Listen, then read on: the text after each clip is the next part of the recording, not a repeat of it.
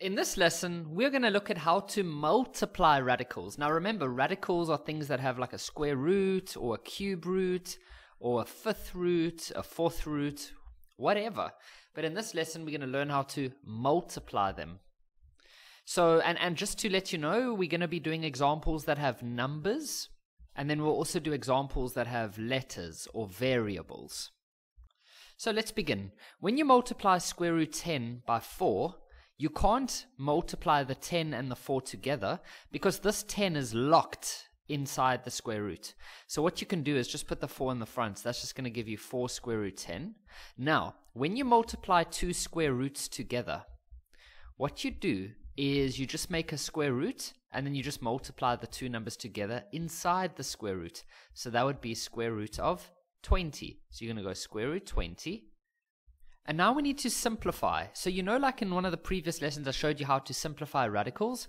Well, what you do is, because these are square roots, we look at all the square numbers. So 1 times 1 is 1, 2 times 2 is 4, 3 times 3 is 9, 4 times 4 is 16, 5 times 5 is 25. I don't think we're going to have to go further than that. So can you take the number 10 and use any of these numbers? Well, you can't, right? 10 can only be written as 2 times 5, but that's not any of these. What about the square root of 20? Well, that's a nice one because that can be rewritten as 4 multiplied by 5. So we'll do that in the next step. 4 multiplied by 5. Now, going into the next step, we know that the square root of 4 is 2. So we can rewrite this now as 2 and then square root 5. And that is the most simplified we would ever be able to get this question.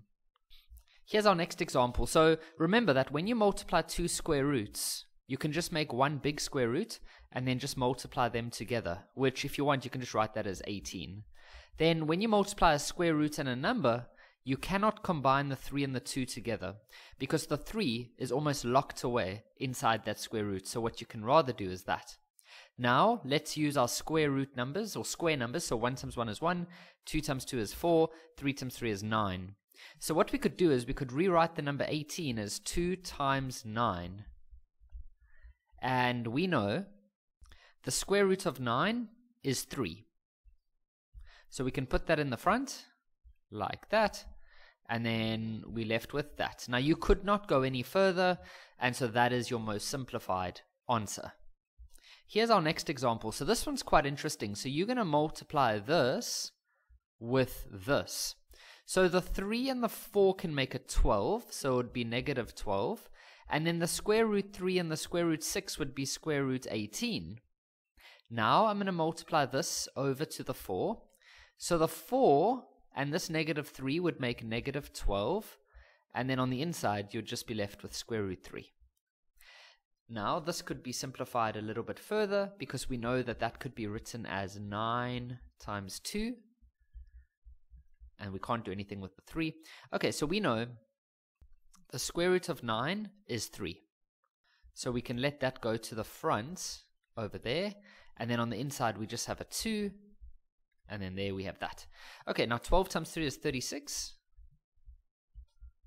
And so there would be our final answer. We cannot simplify any further. So here's an example that has letters in them. So remember, if you multiply a normal number with a square root, you cannot combine the number inside the square root with that number because, as we said, the square root almost locks it away. So what we'll rather do is just put the 4 in the front like that.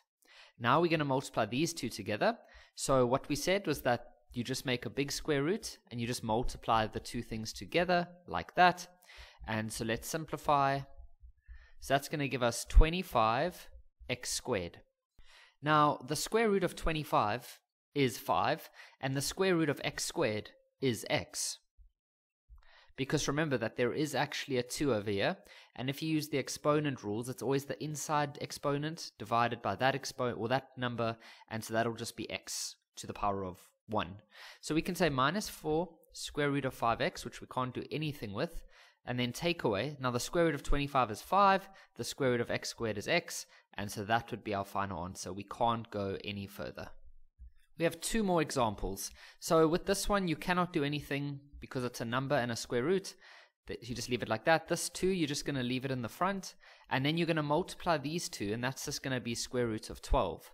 But now square root 12 you could simplify, because we know the square numbers are 1 times 1 is 1, 2 times 2 is 4, 3 times 3 is 9. So we could definitely use a 4.